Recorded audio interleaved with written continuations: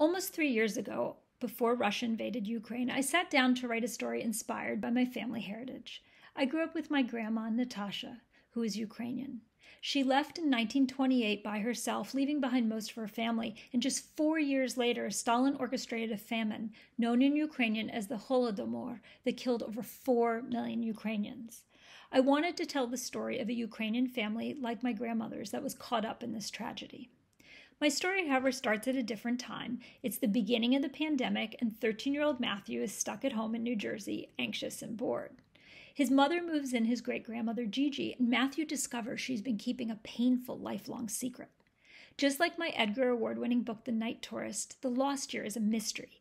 Matthew must piece together, bit by bit, Gigi's story when she was his age, as well as that of her two cousins. It's a tale that takes you to Soviet Ukraine and to Brooklyn in 1933.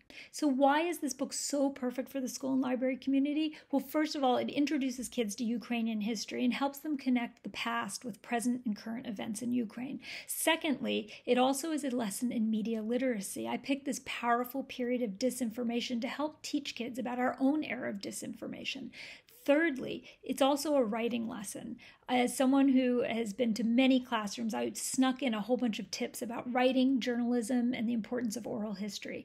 And finally, it's also a book that grapples with the pandemic and those anxieties. And in doing so, it helps kids move from loss and grief to resilience and shows the power of stories to help make that happen.